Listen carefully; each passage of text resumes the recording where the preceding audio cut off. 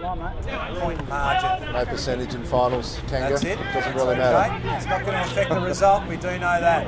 Ives has it. He got it from Bevan. Looking for space. Up towards Sainsbury and Hutchinson. In front of Headland.